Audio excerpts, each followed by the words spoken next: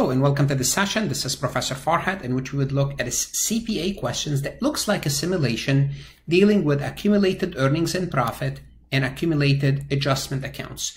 You want to be familiar with AEP and AAA accounts when you sit for the CPA Exam Regulation section, because they are important topics. So if you don't understand them before sitting on the exam, there's a good chance you may not be able to answer a lot of questions properly, such as what's considered dividend and what's not considered dividend. This topic is also covered in my corporate tax course, and this is how I can help you. In contrast to a CPA prep course, it's a great thing to have a CPA prep course like Becker, Roger, Wiley, Gleim, all of them.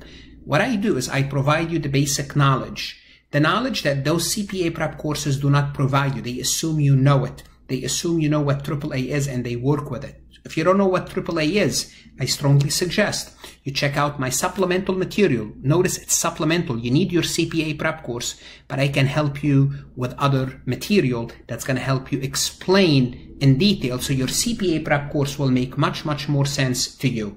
As always, link with me on LinkedIn if you haven't done so. Subscribe to my YouTube. I have 1,800 plus accounting, auditing, finance, tax, as well as Excel tutorial. If you like my lectures, please like them, share them. If they benefit you, it means they might benefit other people. And connect with me on Instagram. On my website, farhatlectures.com, this is where you will find the additional resources for your income tax course or your CPA exam regulation section. On my website, I have plenty of resources such as multiple choice, true, false, notes, and 500 CPA questions. You'll have access to everything with one nominal fee. Let's take a look at this question. Adam Corporation was a C corporation until it elected its S corporation status on January 1st, year 3. So simply put, year 1 and year 2, we were a C corp. Adam Corp had accumulated earning and profit of $20,000 as of December 31st, year 2. So when we were a C corp, we had $20,000 of AEP. From year 3 through year 5, Adam Corp has ordinary income of $130 and made shareholder distribution of $90,000. Here we became a C Corp, year 3, year 4, and year 5. And in those years, we made $130,000 of income, of ordinary income, and the company distributed $90,000. In year 6, Adam Corp had ordinary income of $40,000. In year 6, we have ordinary income of $30,000. And we distributed $110,000. And we distributed $110,000. This is called distribution. Adam basis on the stock as of January 1st, year 6 is $3,000. So this is what we are giving. This is what we are giving. This is the information that we are giving. So I'm going to delete what we are giving now. I just showed it to you in a picture, so it's easier to analyze. Now we're going to go ahead and answer some questions. The first question is, what is Adam accumulated adjustment account, AAA, as of December 31st, year 5? The first thing you want to know is AAA account deals with S corporation. When were we S corporation? It's from year 3 to year 5. We had income of $130,000. And we distributed $90,000. So our AAA account is $40,000. What does the AAA account represent? It represents the amount that was previously taxed. What does that mean? It means as an S Corp, when you made this $130,000, this $130,000 is taxed in the years that was made. Well, you distributed $90,000, it doesn't matter. That amount was already taxed, and this $40,000, it's already taxed. Okay, so this is the AAA account. You have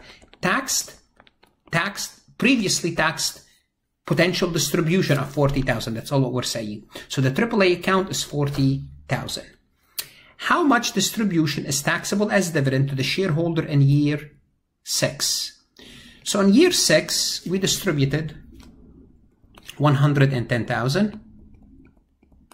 Now in year 6, we also made $40,000. Therefore, in year 6, from year 6, we made $40,000. Remember, any distribution from the S Corp is not taxable because it was already taxed. And remember, we had $40,000 from the prior year that was AAA. I'm just going to call it year 5, or I'm going to call it from prior years. From prior years. Those two are not taxable because the amounts have been already taxed. When you make the distribution, it's not taxable. So 110 minus 80, well, we still have 30,000. Now of this 30,000, we're going to tap into the AEP of 20,000. We're going to go back to when we were a C corporation.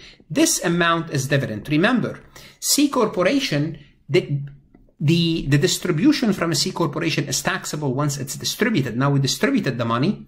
So basically your AEP account now is 0. Your AAA account is 0 too because you used up all your AAA. So 20,000 is dividend. Now the remaining 10,000, we still have a remaining 10,000 because we distributed 10,000.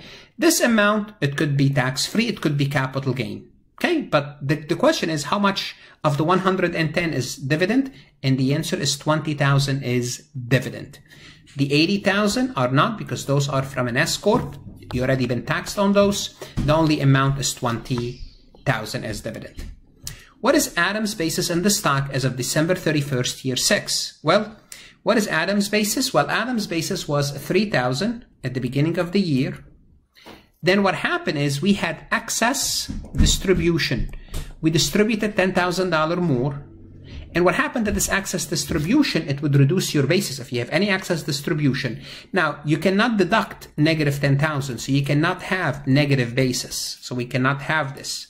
So what's going to happen of the 10,000, we can only use 3,000 and bring Adam basis down to 0. So of this excess, we're going to use 3,000 and what's left is 7,000. What are we going to do with this 7,000? How are we going to treat this 7,000? We're going to treat the 7,000 as capital gain. So the remaining 7,000 will be considered capital gain. Simply put, we started with 110. The first 80,000 was from the S Corp. That's technically, when it's distributed to you, it's tax-free. It's not really tax-free because you already paid taxes on it, but when it's distributed, it doesn't matter. Then 20,000 of it was dividend. That's taxable. Then 3,000 was tax-free because of the basis. And the remaining 7,000 of the distribution is capital gain. So this is how we distribute it. Now this topic is covered in details on my website, farhatlectures.com. So if you really want to learn and understand this topic, go to my taxation course or go to CPA Exam Reg, and I do have those lectures underneath this. Studying for your exam is a lifetime investment. It's going to pay you dividend for years. Don't shortchange yourself. Study hard, stay safe, and good luck.